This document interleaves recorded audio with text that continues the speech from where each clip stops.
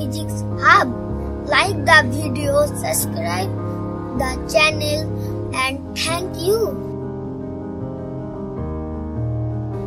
Well, I have come to my village, and here I don't have sufficient setup to record the video. Still, I am trying my best to upload the sunset video. So in this sunset video, we are going to record this under sky. So it's a new thing. Hope you will enjoy it. And pardon me for my problem and inability to record the video on whiteboard. Any kind of inconvenience is highly regretted. Today is 22nd of December 2019, and in this week's sunset video, we are going to discuss 5 problems from Bose-Einstein Condensation. So we have today 5 questions. So without wasting much time, let's start.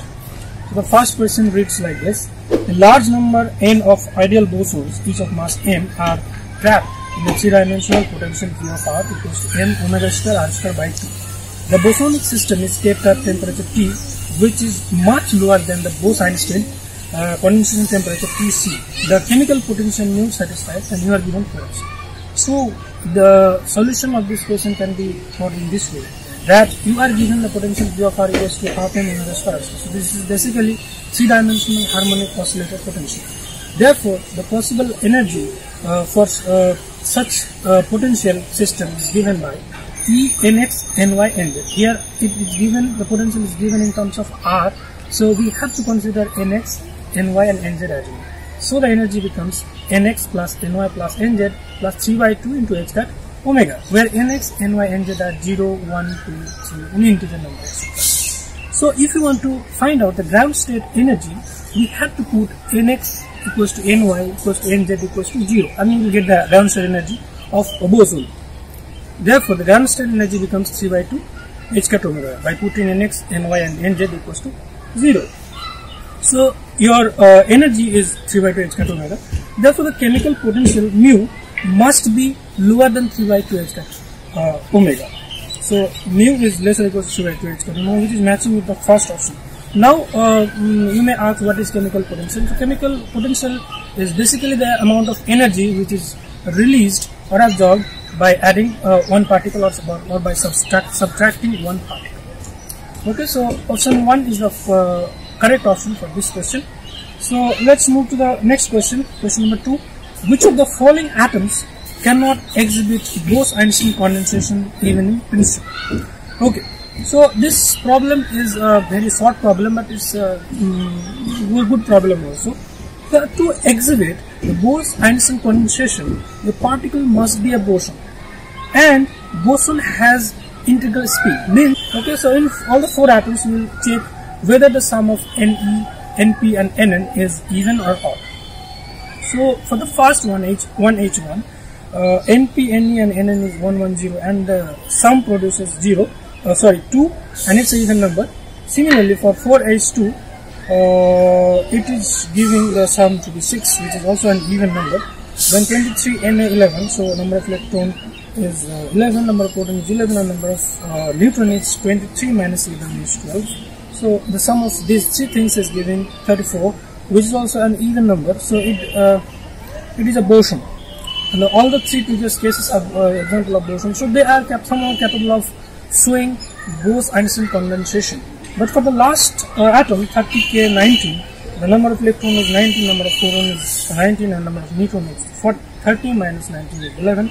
So the total of these 3 things is 49, which is an odd number. So in theoretical concept also, this atom does not qualify to show Bose-Einstein condensation condition. Okay, so simply we can choose the option D as the correct option. So 30K19 is the atom which does not exhibit Bose-Einstein condensation even in principle. Now let's move to the third question. In Bose-Einstein condensation, the particles, we are given 4 options. So which one is the correct option among them? So look, the solution of this problem is, it's not a numerical problem, so some concept is involved here.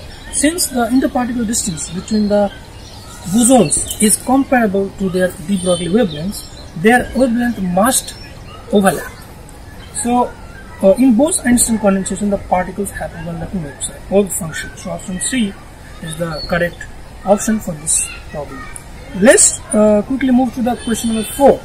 An ideal Bose gas in d dimensions obeys the dispersion relation E of k equals to ak to the power s, where a and s are constant. For Bose-Einstein condensation to occur, the occupancy of excited states is given by n of n equals to c into this integrand d, where c is a constant and this should remain finite even for mu equals to 0. That this can happen if and you are given 4 options. Okay, how to solve this question? Firstly, the energy dispersion relation is given E of k equals to ak to the power s. For Bose-Einstein condensation to occur, the occupancy of the excited states, it is also given in the question, and that is equals to 0 to infinity GeD, where G is the density of states. Okay, so for massive particles, G of E means density of a state is proportional to e to the power half. So we can compare the numerator value on both sides. So Ge will be Ge is analogous to e to the power d minus s by e to the power beta e minus mu minus 1. So the only term which is related to E is e to the power d minus s by s. Okay, so for massive particles, G of E equals to e to the power half means d minus s by s equals to half, and from here we can extract the value of d by s to be 3 by 2, and for massless particle it is G of E means the density of a state is proportional to e to the power 2, it's E square.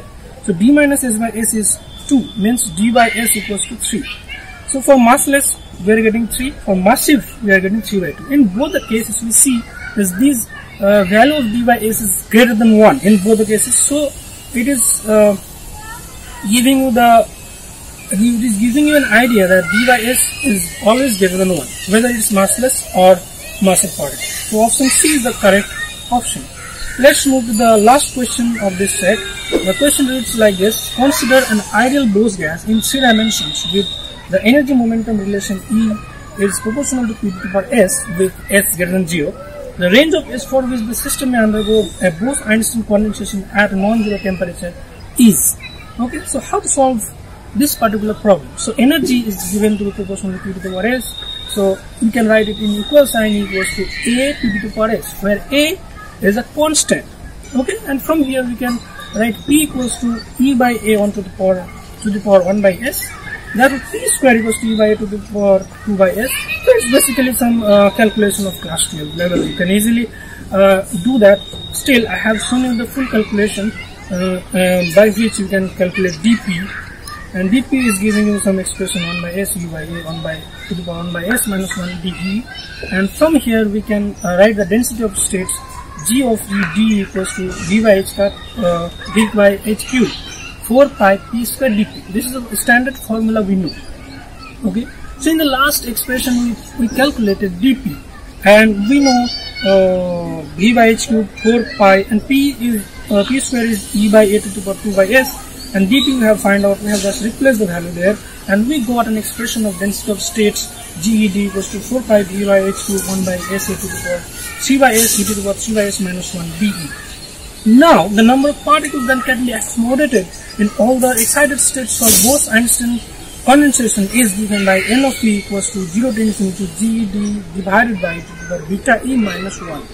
In some of the previous problems it was given, the same expression was given, but there are some constant. But here the exact expression is given to you, and that is equals to 4 pi d by h cube 1 by s to the power 3 by s, and some integrand value is there. Now in Bose-Einstein condensation, the momentum of particles all are 0, means epsilon, its energy is approximately equals to 0, means at ground state all the particles must have 0 energy. Okay, now we'll take the values of s 0, 1, 0, then 1 and 3, and we will look at the option.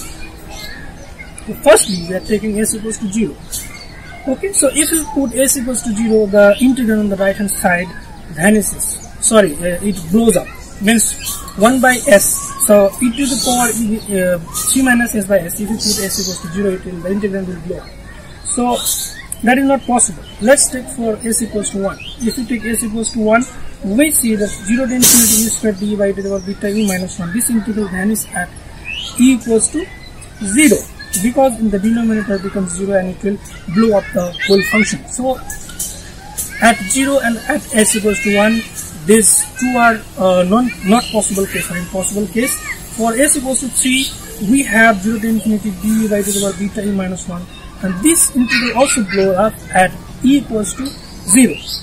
So the range of S for physics system undergo a Bose-Einstein condensation is that S should remain in between 1 and 3, and it is matching with option A. So option A is the correct option. Okay, so today in this set we discussed 5 questions and their detailed solution. I have tried my best to discuss the solutions in great detail. Irrespective of this, if you have any confusion, query or question, you can comment down in the comment section. I will try my best to answer them all. And those who are new here, subscribe to the channel and don't forget to press the bell icon. And finally, thanks for watching.